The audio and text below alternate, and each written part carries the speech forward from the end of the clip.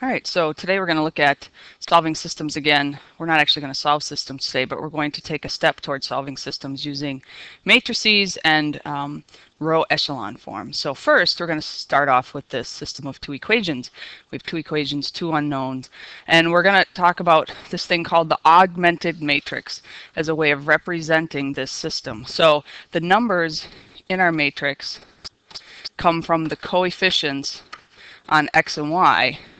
And we're assuming there would be a plus in front. So this minus y turns into a -1 in our matrix. And then the equal sign are replaced by this vertical bar.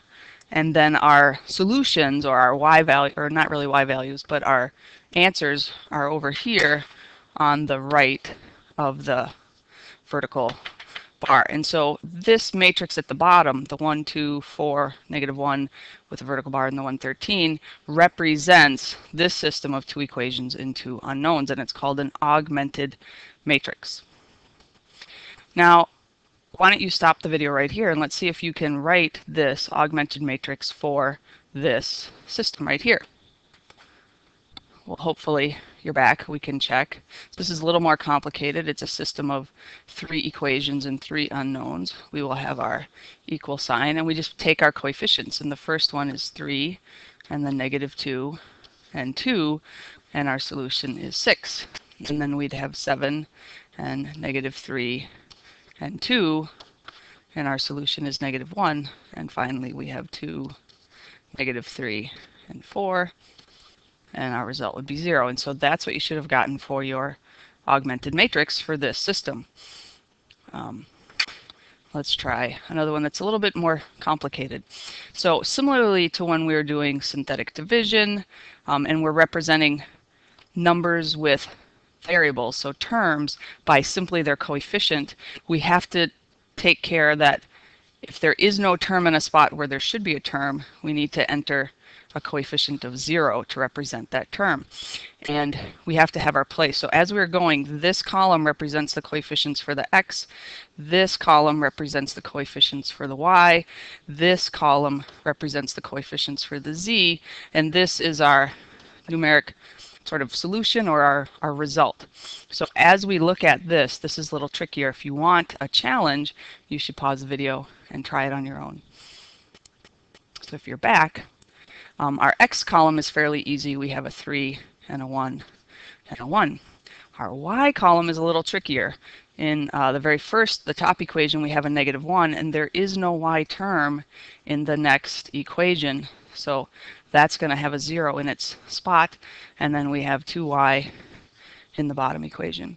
If you look at your z's, there is 1z in the top equation, there is 1z in the middle equation, and there are 0 z's in the last equation. Now, hopefully you could get this. The trickiest part is that all of our number solutions must be over here on this left. So in order to do that, we really would add 1. So we have this -1 here. We're going to add 1 to both sides because that gets rid of this, and that's going to put a 1 here. There is a 0 still on the top because there was no other constant. And down here, we're going to add 8 to both sides because that makes no numbers to the left of the equal, and all our numbers should be on the right of the equal side, and that's going to give us an 8 right there. So you may say, well, why are we doing this? This seems rather pointless. Well, we are going to create this matrix, and then we're going to try eventually to solve it using the matrix by using these row operations on a matrix. And these are very similar to the same things you can do with a system of equations. So one valid row operation is to interchange any two rows, which is basically just putting one equation above another, which doesn't change our system at all. The next row operation is to replace a row by a non-zero multiple of that row. So for example, right here, if I think about this row right here, I could replace that row by any multiple of that row, and I would just multiply each term by a number. So let's say I wanted to replace this by 3 times the row.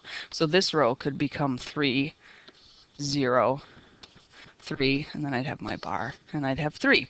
And I could do anything. I could do 2, I could do 5. If I did The bottom row, I could multiply, say, by 3. That row would become 3, 6, 0 in the bar, and then 24. And you can always replace a row by a multiple of itself.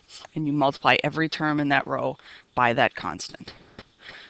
Finally, our third one is you can replace a row by the sum of that row and a constant non-zero multiple of some other row. And this is similar to what we do in our solving of systems.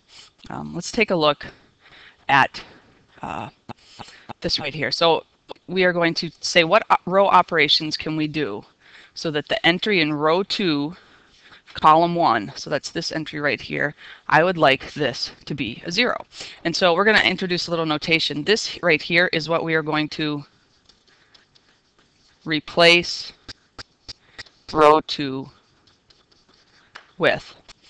And so I'm going to add some multiple of a different row, which in this case there's only one other option, that's row 1. So I'm going to multiply row 1 by a number and add it to row 2, and hopefully I will end up with a 0 here. And pause the tape for a minute, or the video, and see if you can think of what number I would do. And this is very similar to when we're doing substitutions or elimination.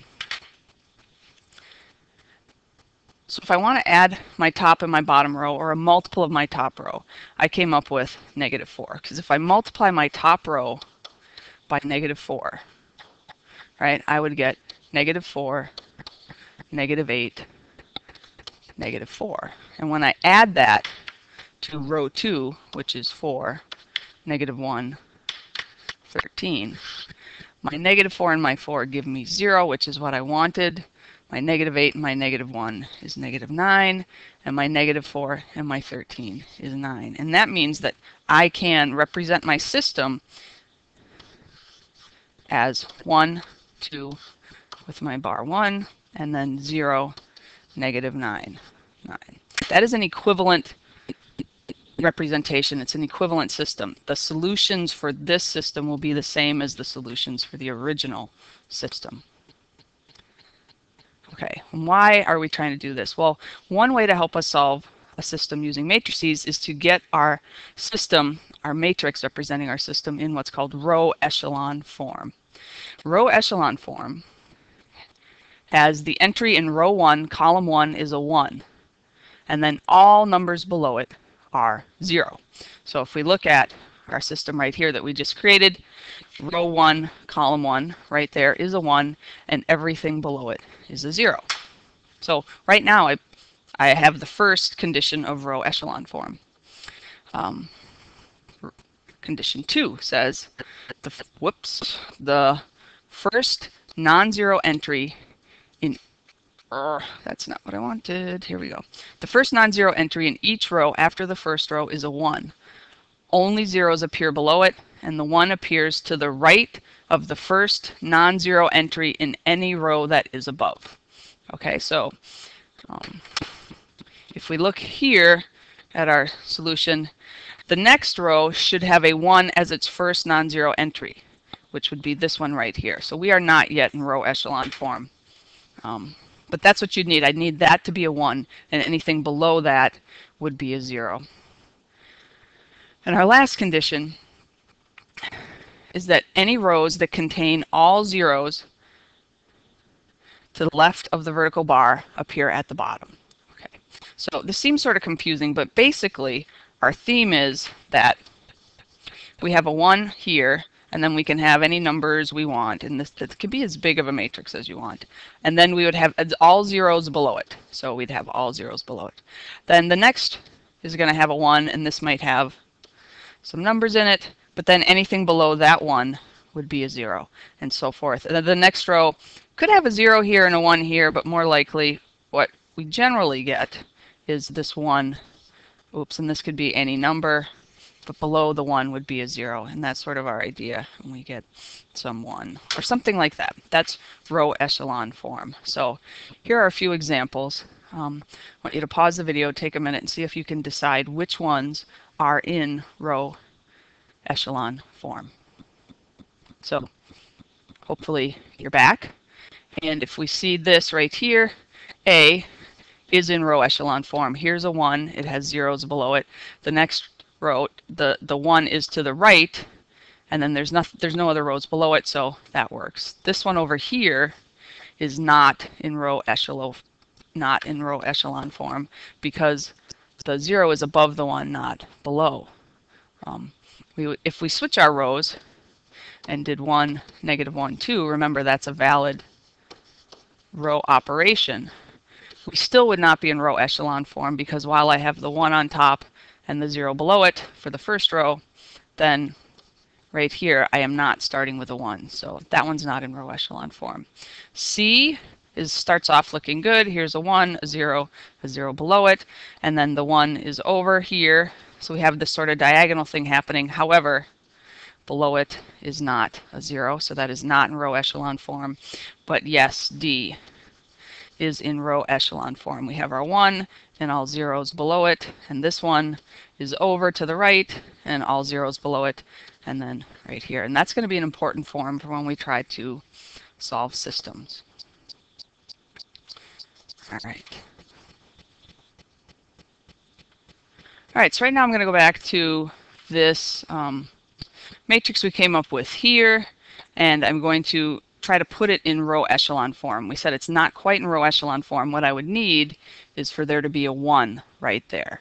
And I'm trying to think of a row operation that would give me a 1 right there. And what I can come up with is I'm going to replace row 2 with -1/9 of little row 2. Row 2 is the original row 2. That is a row operation I can do. I multiply any row by a constant, and if I do that, my new row 2 becomes 0 times 1/9, and then I have -9 times -1/9, and 9 times -1/9. And what I get for my new row 2 is 0, 1, -1. And so I can write my augmented matrix, which is equivalent, will give me the same solutions as 0, 1, -1, and now I am in row echelon form. Okay, we're going to try one more. So here's a little more complicated one, a system of 3 equations, 3 unknowns. So your first step is to write the system as an augmented matrix. So I want you to pause the video and try and do that. Okay, so you should have, as your augmented matrix, a 2, a 2. You need a 0 to hold the place for the fact that there's no z's in the first equation. And then a 6. My second row is 1, 1, 1, 1. My third row is 3, 4, -1, 13. So hopefully you came up with that. That's step 1. Now we have a matrix to represent our system. We're going to use row operations to put this in row echelon form. Okay, so let's look at ways to do this. And there are multiple ways to get it in row echelon form. Different people will do different ways, and when you're done you may even have a slightly different matrix. However, the solution should always be the same, and we'll get into solutions in our next video, in our next lesson. So one way to do this, one good first step, is if there is a row that has a 1 at the very beginning, we can put that at the top, which is usually a good idea because then I don't have to do anything with that. So, and I can switch rows. That is a legal step. You can switch the order that you write any rows. So there's a good first step. Now, I need to do some sort of operation. And again, you are thinking of, I want to replace this row right here, row 2, so that there is a 1 right, or a 0 right there instead of a 2. And I want to use other rows to do it. And if my new row 2, if I multiply my first row by -2 and I add it to row 2, I believe that is going to get me a second row that begins with a 0. And that is one of the things that I want. So let's try that. So -2 times row 1 would be -2, -2, -2, -12. And if I add that to row 2, which is 2, 2, 0, 6, I'm going to end up with 0, 0, -2, negative 6. And so I can replace row 2 with that new row. And I get 1, 1, 1, 6. And then I have 0, 0, negative 2, negative 6, and I have 3, 4, negative 1, 13. Let's try something similar. And actually, since this has 2 zeros, I think I want to move that one to the very bottom. And I'm going to try and do something to this row, to row 3. And again, I'm going to use my very first row again. So if I replace row 3 with negative 3 times row 1, and then I add that to my current row 3, I think I'll have a 0 in my first spot, because negative 3 times row 1 would be negative 3, negative 3, negative 3, negative 18. I'm going to add that to row 3, which is 3, 4, negative 1, 13. And when I add, I get a 0, and I get a 1, and I get a negative 4, and I get a negative 5. So I can replace this. I still have my 1, 1, 1, 6. I have 0, 0, negative 2, negative 6. And now I have 0, 1, negative 4, negative 5.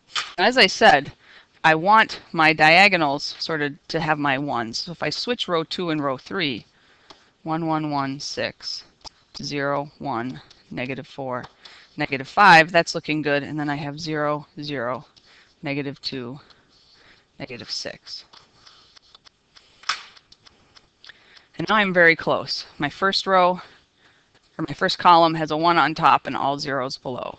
My second column has a 1, so second row, second column has a 1 and everything below it is a 0. I need this number right here to be a 1. And since there's no other terms, I can use my multiplying by a constant. What constant should I multiply by to get a positive 1 here? If I take what's now my row 3 and I multiply by negative 1/2, that should do it. And so my final answer will be 1, 1, 1, 6, 0, 1, negative 4, negative 5, 0, 0, 1.